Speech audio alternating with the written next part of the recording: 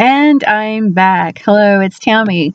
Um, so yeah, I'm here in my car. As you can see, I'm actually waiting for someone, and I didn't want to go indoors, and it's a little breezy, and it's very sunny outside right now, and I would rather speak to you without my sunglasses than with my sunglasses. So here we sit, and have computer, will video. Anyway, with that said, one of the things that I want to begin doing is addressing different oils, what they're good for from my perspective, not from the perspective of what a website or an aromatherapy book. Some of the things I may say are, they kind of cross over. But the bottom line is what I really want to do is highlight some of these things and begin to address what the various constituents are. I won't go into an extraordinary amount of detail unless it is something that you desire. But I want to explain how I'm using them genetically. And again, all of this is backed. This is all information that I've obtained via research that's been conducted in other countries. It seems to me there might be a few American researchers involved in these studies. I don't read all of their names, but they're extraordinary bits of information that our scientists are discovering, and it's very useful when it comes to this level of work, and being able to incorporate both worlds, both the medical, pharmaceutical world and the natural world, the natural remedies, to create what I call holistic. I'm going to try to make a heart. Yeah, holistic. Anyway, so today I wanted to talk about lemongrass. Okay, lemongrass is a really lovely, rather fragrant, flowery oil that one of my little kiddos in New Zealand was too strong for him. He didn't like it. And interestingly enough, I don't ship to other countries. I was consulting with his father, who is a psychotherapist with clinical psychotherapist within the hospital system, treatment facilities in New Zealand. He also travels to England and works in the UK over there out of hospitals. And it's been amazing to be able to exchange information and support these clinics from afar, including his own children. However, I had recommended lemongrass for this young man, and here again, it was a really good example of how you can use an oil for so long, but you got to stop after a while. You can't continue to use the same oils because the chemistry adjusts itself. That's what we're doing every day. Every day you eat, you breathe, you drink, you're adjusting your chemistry. So to use something in this case, essential oils on a daily basis because you like the aroma or somebody said it was good for this purpose, doesn't mean that you need to stick with it for very long. Now, there are some oils that do come with a caution, such as juniper oil. You're not supposed to use juniper for more than 6 weeks because it really is taxing on the kidneys. But I'm going to go out and say that goes for every single oil because of the change in chemistry. So with that said, lemongrass. So what is it good for? Well, it actually helps. It works with the NOS gene. NOS is nitric oxide synthase. It helps to generate SOD catalase, which is the body's way of detoxifying, one way of reducing inflammation. Now, when it comes to that particular gene, the nitric oxide, the NOS gene, that gene is linked to adaptations on that gene is linked to many health conditions. Because if it's not functioning properly, you're producing a chemical called peroxynitrite. Okay, so peroxynitrite is a neurotoxin. it actually can cause cardiovascular issues. So now you have either, nerve damage, you can have a lot of respiratory and cardiovascular issues, and it can also trigger. What am I trying to say? Oh, yeah, sorry, digestive issues such as heartburn, indigestion. You're right. Acid reflux, and even ulcerative colitis. So, depending on your entire genetic structure and other adaptations within your system, yours will manifest in any number of ways. Now, so that's why you have this whole scope of health issues that can stem from just, issues on that, a combination of issues that include nitric oxide synthase. So lemongrass actually helps, like I said, produce the SOD catalase. Now, that particular oil also interacts harshly with the methylation accelerator that a lot of naturopathic physicians and doctors will recommend for anybody who is having methylation issues and such, like with the MTHFR. I'm not sure what everybody's calling it, but the primary thing that a lot of people I hear everybody talking about is MTHFR, the methylation pathway. It's also epigenome. And when I say it reacts harshly with that particular supplement, and there's two versions of it, there's methylation accelerator 1 and methylation accelerator 2.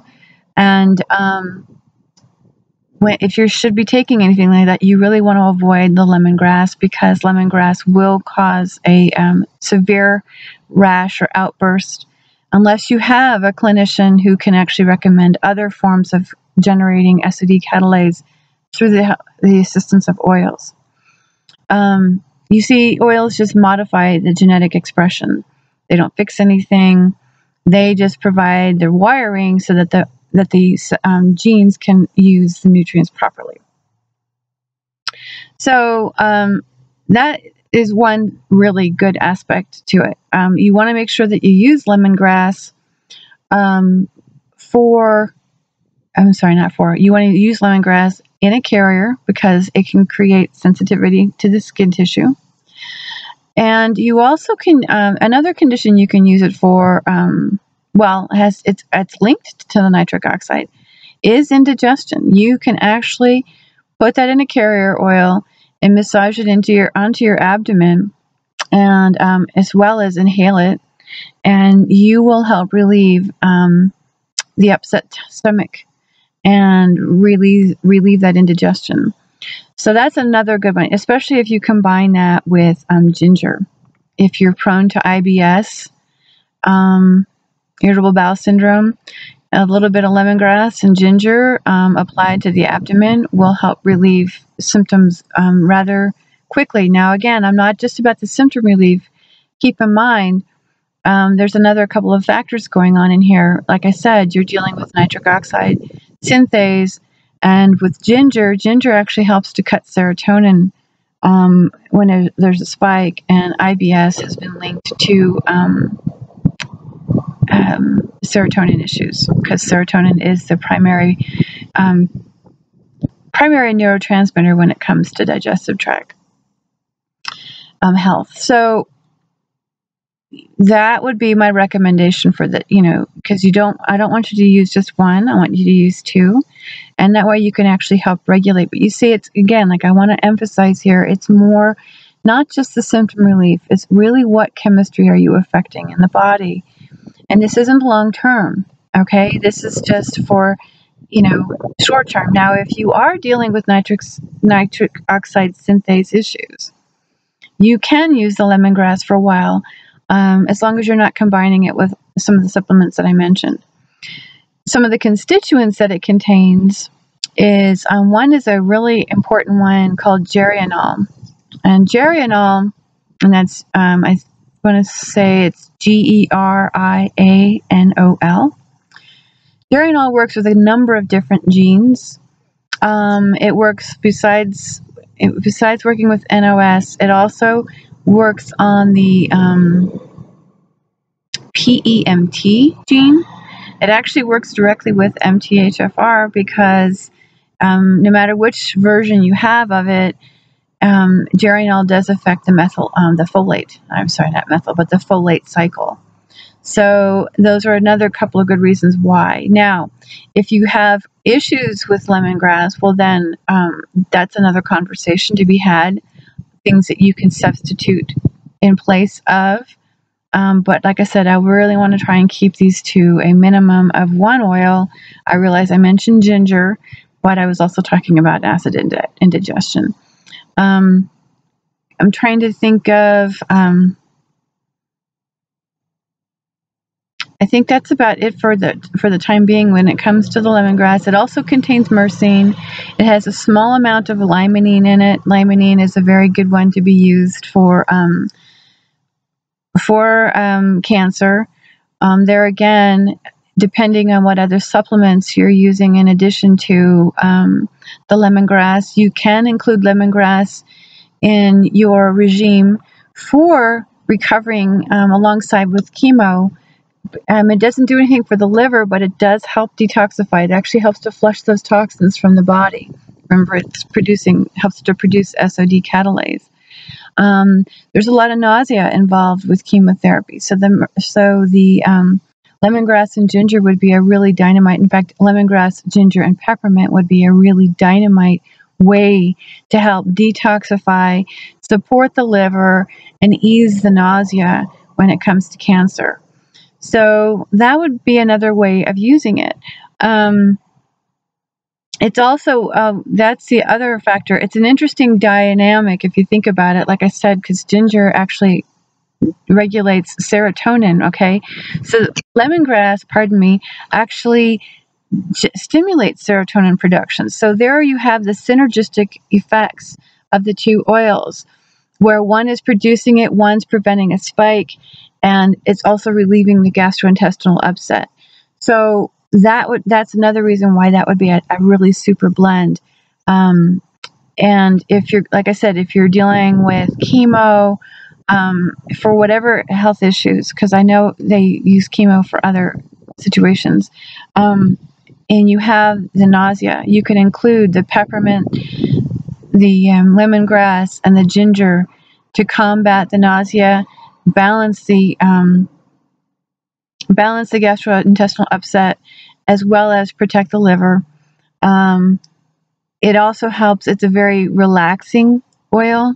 So if you have a child who, say an autistic child who has difficulty sleeping, the chances of serotonin being a problem and being, serotonin during the day versus before it gets converted to melatonin, really increasing your serotonin levels during the day. Sounds, even though it's a soothing oil, you have agitated children. I mean, autistic children are just, I can't begin to express my feelings for these babies. I could cry just thinking about the ones I get to work with. Nonetheless, you have agitated, you have stimming, you have scripting, you have a lot of sensory overload. So to actually help them generate more serotonin during the day so that they can then convert that serotonin to melatonin. Now, obviously, there's other things that need to be factored into that, which number one is the conversion, actually helping the body to convert the serotonin to melatonin. But there again, that is dependent upon your child or the individual child. So this is not a be-all, fix-all remedy. This is a suggestion, and it's something that you can try. And that little boy that I mentioned that's in New Zealand, that was one of the reasons. He was having a very difficult time sleeping, and we started him on this, and he just went out. Now, his dad got really busy with the hospital, so I think it had been we'd gone about 10 days in between talking, and in that short amount of time, this little guy went from, he was sleeping incredibly, but he was really oppositional. He started developing this, I don't want that oil, that smell. And so when his dad contacted me, and he's telling me he's like, he was in bed by 8 o'clock at night. He was, wanting to sleep till, mid to late morning, if not noon. I mean, he was just always asleep. But he was also resisting the oil. And as soon as I heard that, that told me that he didn't need it any longer and that he needed to stop. So I took him off of it, and his sleep cycle actually regulated itself.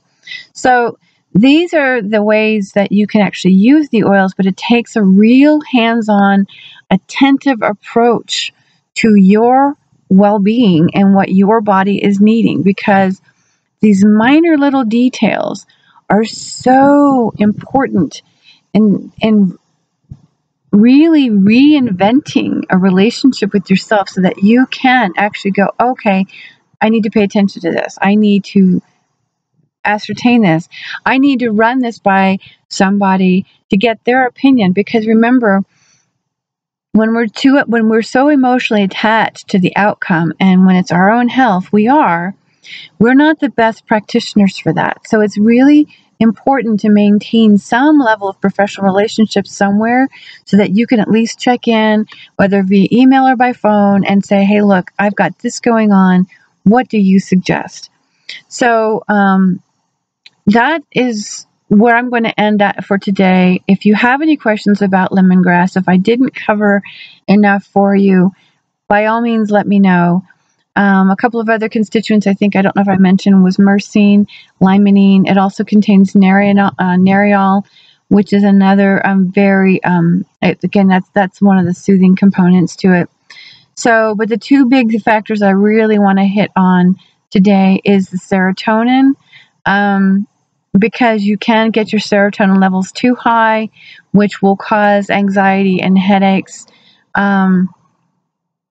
You can also see healing crises with a mixture of other supplementation. Neither one of these are bad. It's just that as soon as that healing crisis shows up, you need to go, whoa, what do I need? So there you have it. If you have any questions, comment below or email me. I'm always here for you. And until then, have a wonderful evening. Thanks. Bye-bye now.